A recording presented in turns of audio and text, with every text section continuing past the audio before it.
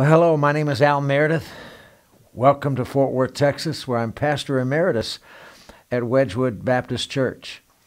We're beginning a new series today on these weekly 4 years into the Word of God. That's a series I call the Training of the 12. The lives of the apostles that Jesus recruited and trained for the 3 years he was alive here on earth and ministering publicly. And so I thought today we would take the first, the Apostle Peter, what I call the big fisherman. I'm going to read from his first epistle right at the beginning and see how he describes himself. And then we'll delve into the word itself to see how the Bible describes him and what in the world happened to Peter. Let me pray and we'll get started. Father, I thank you for this day. I thank you for your word. I pray your Holy Spirit would make it come alive in my heart and mind and in my voice, and that it would come alive personally for everyone who's listening in today. Transform us as you did so many, including the Apostle Peter, in Jesus' name. Amen. So Peter's first epistle, first 2 verses.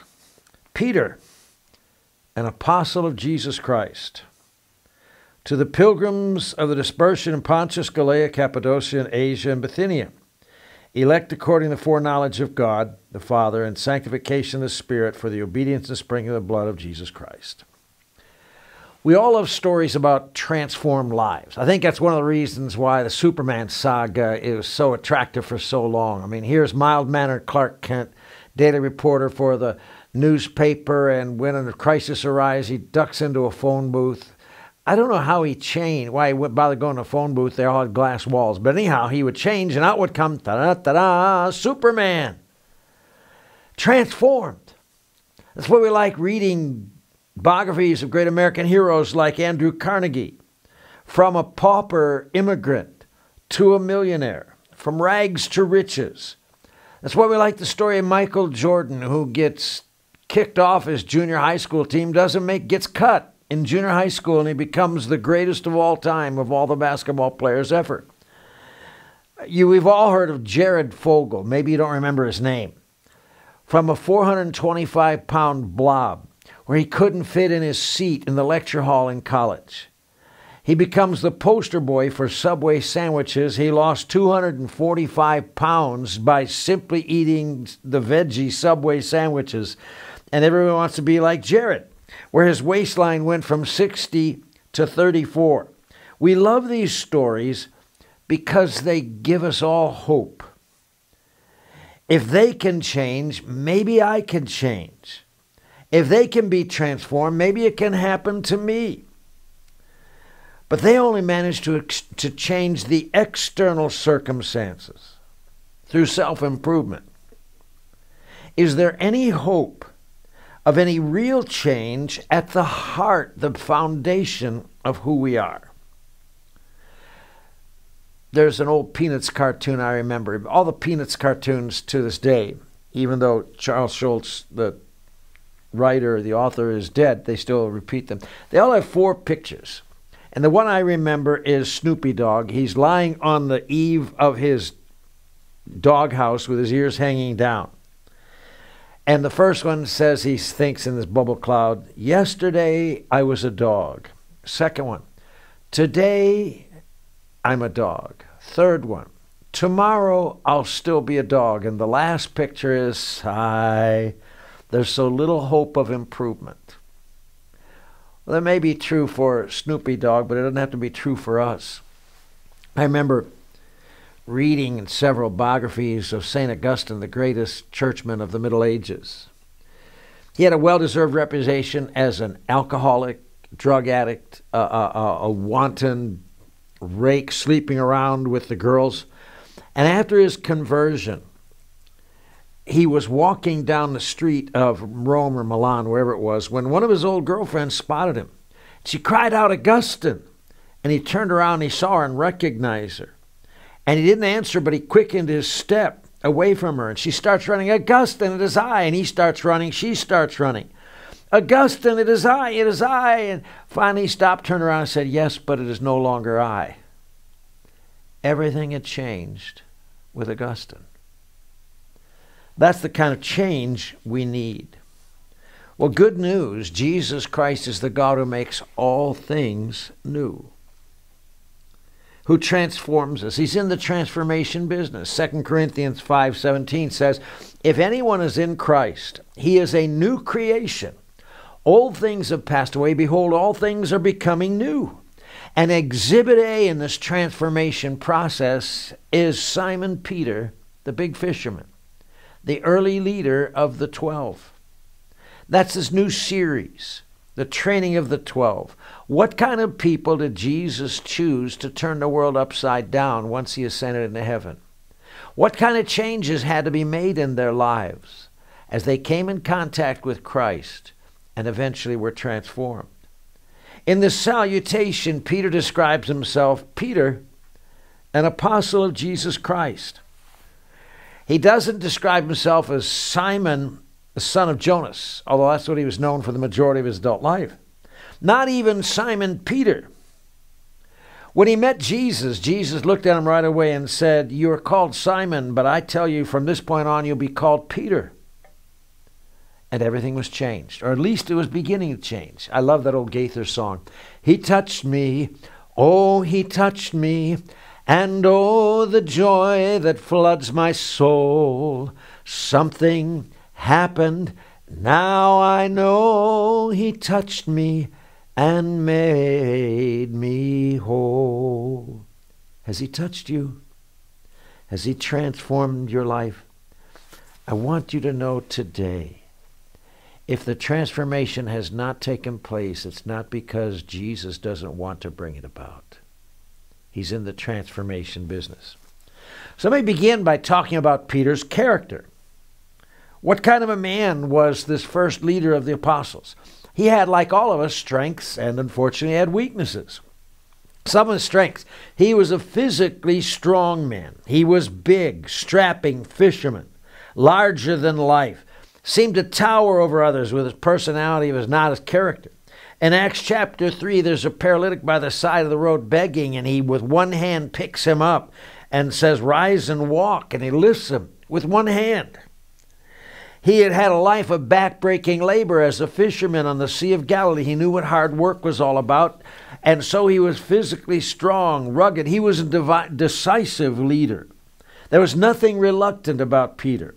He was always the first to speak up.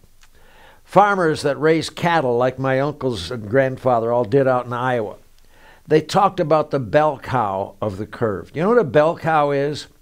The bell cow is the one cow that all the rest of the herd seems to follow. Every herd has a leader.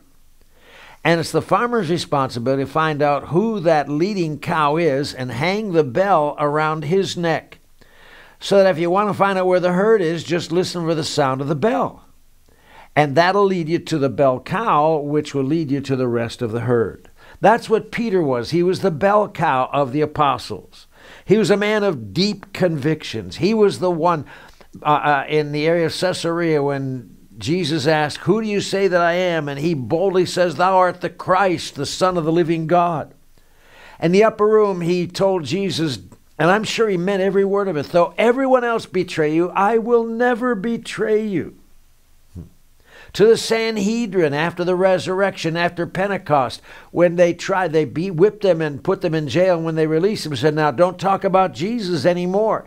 And he put the Sanhedrin on notice. He said, look guys, do what you have to do, but we've got to obey God rather than men. So he was a man of strong character, strong leadership abilities, but he had many weaknesses as well. Number one, he was prone to extremes. Yes, he was the first to confess Christ. And he was one of the first to deny him 3 times in Pilate's outer courts, fearful of a little servant girl from Galilee. He was the first to run away, but then he was among the first to visit the empty tomb. His clock of his life was always stuck on 12 o'clock. It was either high noon or it was midnight, hot or cold, up or down, extremes. Cowardice or courage, resolute strength and foolish instability. He was prone to extremes. In that sense, he was unstable. Secondly, he was impetuous. If he had a motto for his life, it was ready, fire, aim. He was always going off half-cocked. I call him the Homer Simpson of the Gospels. Always sticking his foot in his mouth. Impetuously. Act now, think later. In the Garden of Gethsemane, when the Sanhedrin and their servants come to arrest Jesus, he takes his sword. He would have he'd have decapitated the servant right there, but he ducked his head and just got his ear when Jesus says, "Put up your sword, Peter." He invites the whole gang of Jesus and the disciples over to his house for lunch, knowing his mother-in-law is in the bedroom sick and can't help his wife care for all these guys. What kind of an idiot? You wouldn't want to be married to him, ladies. On the Mount of Transfiguration, when Jesus just momentarily lifts the veil of his flesh to reveal the glory that was his in heaven and would be his eventually, along with Isaiah and Moses. And then when they're transported up into heaven and what's left, Peter foolishly, stupidly says, "Hey, let's build a temple, a shrine here, one for Moses, one for Elijah, and one for you." As though Moses and Elijah were anything compared to Jesus. And so the Father thunders down, "This is my beloved Son, hear him." Peter, dude, think before you, put your brain in gear before you engage your mouth. He was prone to extremes, he was impetuous, and he was overwhelmingly self-confident. "Lord," he says in the upper room, "I will never forsake you. If all the rest of these munchkins forsake you, you can count on me, though it cost me my life." And then before the cock crows, he denies Jesus 3 times. Peter, what made you think you were any better than your compatriots? Luther, in his great hymn, A Mighty Fortress, on the 2nd verse says, "Did we in our own strength confide, our striving would be losing." Peter was confident in his own strength. He was like the woodpecker that was pecking away at a telephone pole, and all of a sudden the pole was hit by a lightning bolt and split, and the woodpecker was knocked unconscious. And when he came to, he saw the split telephone pole, and the first thing that came out of his mouth, "I didn't think I had it in me." Come on, woodpecker. It's not your own strength. The principle here I want to bring you about with Peter's character is God uses the most unlikely people for his greatest glory. Let me say that again. God uses the most unlikely people for his greatest glory. Here is Peter, this cocky, self-confident ignoramus, Homer Simpson of the Gospels. And God says, I think maybe once he's broken, I can use him. With God, you see, it's not our ability that counts, it's our availability. I was just sharing with a young man I'm mentoring at lunch just a few moments ago what Paul says in 2 Corinthians chapter 12, verse 9. He says, God's strength is made perfect, not in all my abilities, but in my weaknesses. And he goes on to say, most gladly then will I glory in my weaknesses, my infirmities, that the power of Christ might rest upon me and God get the glory through my life. God uses the most unlikely people to do the greatest deeds of the kingdom. Well, what changed Peter? In the Gospels, he's a self-seeking idiot, an egotist. He asked Jesus, Lord, what's in it for us? What are we going to get after leaving everything and following you? As though that's the bottom line. What am I going to get for all this? He's a vacillating coward, cursing and denying Christ to a servant girl. Even after the resurrection, he sees the resurrected Lord, and in a fit of depression, he says, I'm going fishing. Going back to my fishing boats, my father's business. I'm heading back to the old ordinary. Peter, how can you've seen the resurrected Christ? There's no going back. But in the book of Acts, we find he's utterly different. He is the bold preacher at Pentecost where he tells the thousands of Jewish radical followers, he says, you're the ones with wicked hands that crucified this Jesus of Nazareth and cut to the heart. They said, what should we do? And he says, repent and be baptized, all of you. And 3,000 were won to Christ on that first day. standing up to the Sanhedrin and telling, look, we can't help but speak about the things we've seen and heard. He is a stable rock, which is what Peter means. The rock of the early church. He is the apostle who leads the church. He is eventually a martyr under Nero. What was the turning point? What made all the difference? Let me suggest two things that turned Peter the doofus into Peter the dominator. Two things. Number one was restoration. Restoration. In John chapter 21, Peter goes fishing and Jesus goes to Galilee to meet him. And they're out fishing all night, haven't caught a thing. And there's Jesus making breakfast by the campfire on the shore. And he draws Peter aside in chapter 21. And 3 times he says, Peter, do you love me? He says, Lord, you know I'm there for you. Well, then feed my sheep. Do you love me? Well, Lord, you know I love you. Peter, do you love me? Guys, there's no going back to the old life once you've seen the resurrected Christ. Someone has said the Christian life is like riding a bicycle. You're either making progress or you're falling down. There is no going back. There is no reverse. Nothing in this world is more miserable than saints who try to quit on God. Oh, they're the most miserable people to be around. Jesus gets alone with them and says, do you love me? What a risky question that was for the hopeful lover of Jesus. Do you remember when you were in junior high school? I'm confessing now.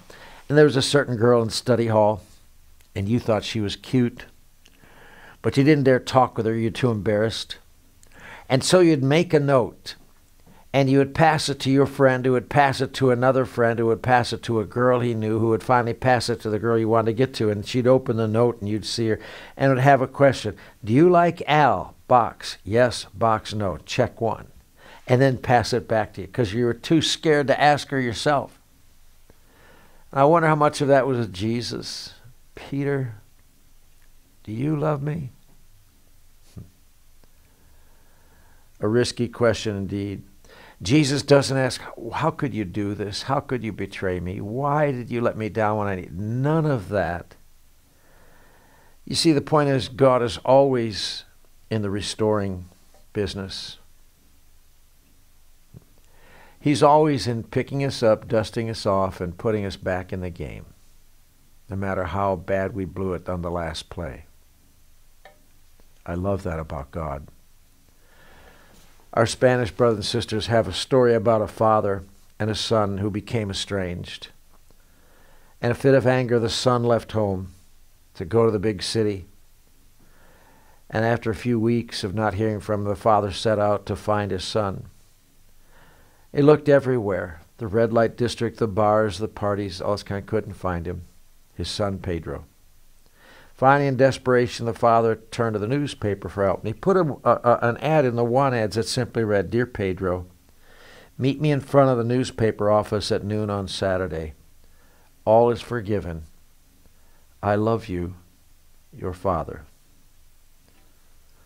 On Saturday morning, there were 150 young men named Pedro who showed up in front of the newspaper office for forgiveness and love from their fathers. This world is filled with people desperately longing for restoration and reconciliation. All of us have felt the estrangement that comes from the sin that creeps up in our lives. Like the old songwriter said, prone to wander, Lord, I feel it. Prone to leave the God I love. Here's my heart. Oh, take and seal it for thy courts above. Well, Jesus restores him. But the second step that made all the difference for Peter was the filling of the Spirit. Pentecost. At Pentecost, the Holy Spirit came in power and filled everyone and cowered in terror, every one of the 120 people in that upper room. The Holy Spirit. As evangelicals in general and as Baptists in particular, we're prone to neglect the Holy Spirit. We're scared of the Holy Spirit. We've seen some of what we think are excesses that our Pentecostal brothers and sisters get into. Oh, I don't want to be found a fool like that. Someone says the evangelical doctrine of the Trinity is the belief in God the Father, God the Son, and God the Holy Bible.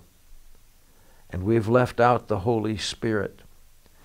Guys, the disciples knew more of God experientially 5 minutes after the Holy Spirit came than they did after 3 years at the feet of Jesus in the flesh himself. We need the Holy Spirit. That's how transformation takes place. That's what God meant in the Old Testament. He said, the kingdom is accomplished not by might, not by power, but by my Spirit, saith the Lord. Walking in the Spirit involves daily, continual experience. It's unlike your salvation, which was once for all. Walking with the Spirit is something that's continual, goes on and on and on until finally you die and the Lord takes you home to heaven and everything's transformed. It means continual confession of all known sin, coming clean, uncovering the secrets you thought you were hiding from God and everyone else, and being transparent about it that you might receive restoration and healing. It's practicing the presence of Christ all day long, asking for the Holy Spirit to fill you. And he comes in power and he transforms. And that's what happened to Peter. Some of us remember the cartoons of the 60s and 70s. Remember Popeye, the sailor man? This rather average sailor that eats spinach and thus he's able to overcome Brutus and all the rest. Bluto, I think his name was. And he would sing at the end, I'm Popeye the sailor man, toot toot. I'm Popeye the sailor man. And one of them he says, I am what I am and that's all that I am. I'm Popeye the sailor man. Popeye was not very sophisticated. Evidently Popeye had never been to therapy. He never got in touch with his shadow self or his inner man. Just a simple, seafaring, pipe-smoking, olive oil-loving, spinach-chopping sailor man. But there's a note of sadness to Popeye's testimony. An inability or perhaps a refusal to change, to become something more than just simply a simple sailor man.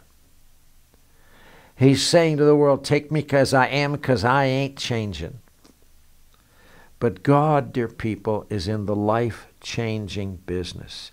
Yes, he does love us unconditionally, just as we are. But, dear people, he loves us too much to leave us just as we are. The Christian life means change. It means growth. If you follow Christ, you can't stay just as you are. God loves you unconditionally, but he loves you too much to keep you that way. God is in the life-changing business. And the same God who transformed Simon Peter, the Homer Simpson of the gospel, into Peter the rock of the book of Acts, he can transform your life. You say, how do you know, Brother Al? Because that's what he did for me. Nothing is the same once Christ gains control. Oh, I pray you'll experience that. Dear Father, may we be open to the changes you want to bring about in us. May we be hungry for the indwelling power of the Holy Spirit. Precious Spirit, forgive us for neglecting and denying you and turning our back on you. Holy Spirit, do a new and refreshing work in me this day and in everyone in the sound of my voice, I pray, that we might be transformed so that our world would be transformed. I pray this in Jesus' name. Amen. Thank you, and God bless.